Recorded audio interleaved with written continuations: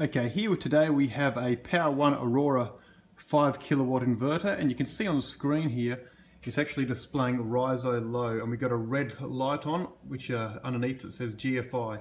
Now GFI stands for ground fault indication, and so this is indicating that there is a ground fault with the system. Now this is usually going to be a problem with leakage to earth on the over the positive and negative on the DC side.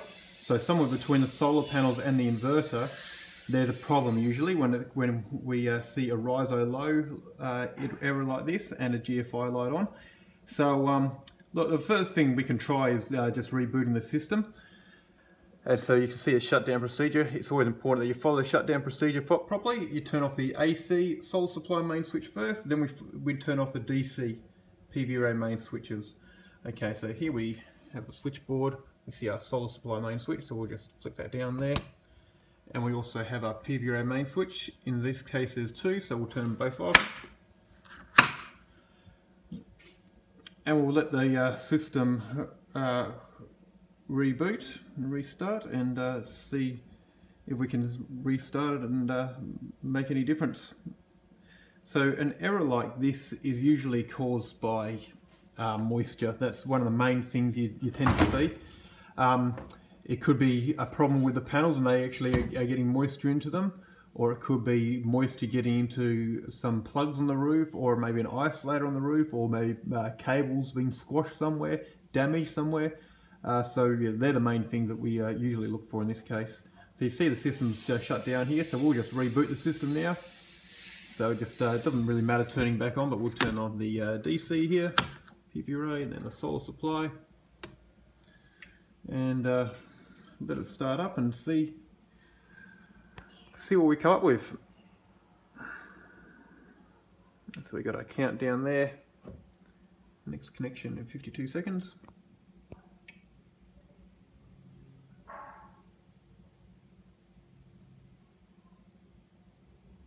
I'll see what we get.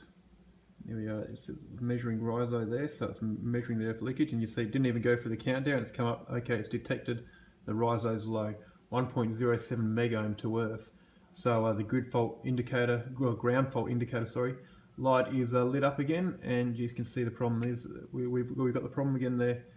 So in this case, it's definitely an issue on the solar DC side. So we've got to check out that side.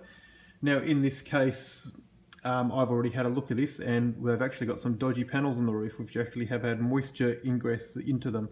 So there's going to be some panels replaced under warranty in this case, and so we'll get that sorted out, and you can see that Riso Low errors come up again. So like I said, if you are having the Riso Low fault displaying on your Power One inverter, and you've tried rebooting the system and you're still getting the problem, look, it's best to talk to a solar accredited electrician. And if you're on the Gold Coast or Brisbane, Gold Coast Solar Power Solutions can certainly help. If you're somewhere else, well, I'd recommend trying to Googling a local accredited installer. And yeah, good luck with getting it sorted out. Thanks for watching this video.